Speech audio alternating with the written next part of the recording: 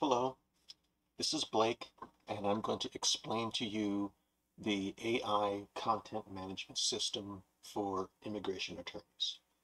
This is the home page. This is what you see when you first come to the URL of the site. And when you log in, you see your profile. Very similar to this. Some of these top row buttons you may not see because I'm the author of the site and also administrator. I get a few more controls than you would get.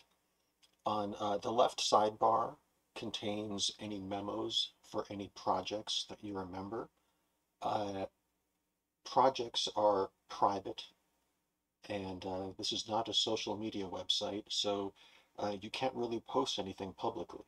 Everything is maintained private, and nobody sees your profile or sees any information that you've created on the site unless you invite them into a private project that contains that information. On the right sidebar is where basic navigation buttons will appear. Uh, Although whenever you're in a project, you'll have navigation buttons that appear at the top and bottom of the page. As just a general overview, you get the different projects that you're a member of, and you can, of course, create a project, as many as you'd like. There's a quick start guide that just basically walks you through quickly how to create a project if you don't want to watch videos like this or read more information. There's a note about privacy.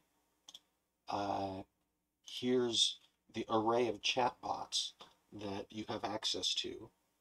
The top row of chatbots are basically R&D conversational type chatbots where you directly engage in conversation with them, and they have expertise in different areas.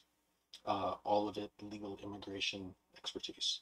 The bottom row of chatbots are integrated into the word processor, spreadsheets, and chat interfaces that you use, that they provide additional services, such as the memo bot is essentially a paralegal and professional writing advisor.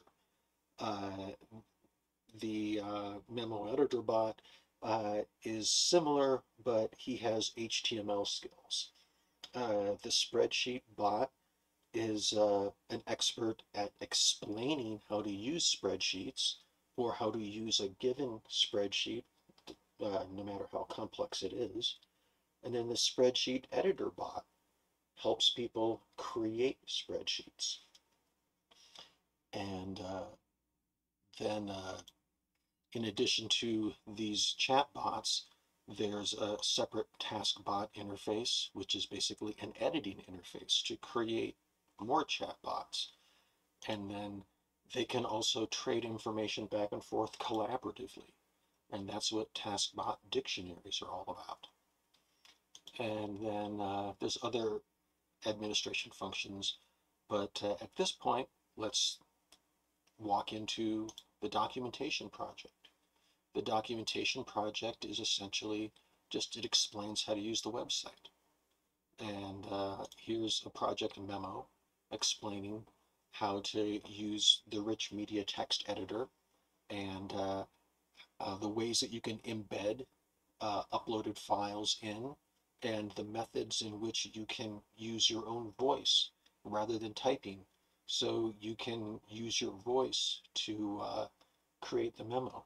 And you can also use your voice to talk to the AI when you request it to make modifications or when you ask it about the subject matter within the memo. And of course, because this is a memo, there's an actual transcription to this automatically generated. A memo is any information related to a project that ought to be maintained and kept with the project. So as you can tell, that is this text up here. And so here's the documentation project, and here's the documentation for a memo sheet. A memo sheet is really just a spreadsheet, but it has a rich description associated with it. And that description is used to tell an AI agent what the spreadsheet is for, and then together the spreadsheet, its formulas, and the description are used to generate an expert in that specific spreadsheet. And so that is really kind of the basics. You've got chat interfaces. When you first create a project, you've got your actual description area. What's the project for? You can create memos. You can create memo sheets. You can upload files. No files are uploaded here. You can create a memo sheet. Here's what a memo sheet looks like. It's just a spreadsheet with a text editor beneath. And then you've got a chat interface that you can type directly into here, or you can use your voice and generate what's coming, what's here, or what's up here. And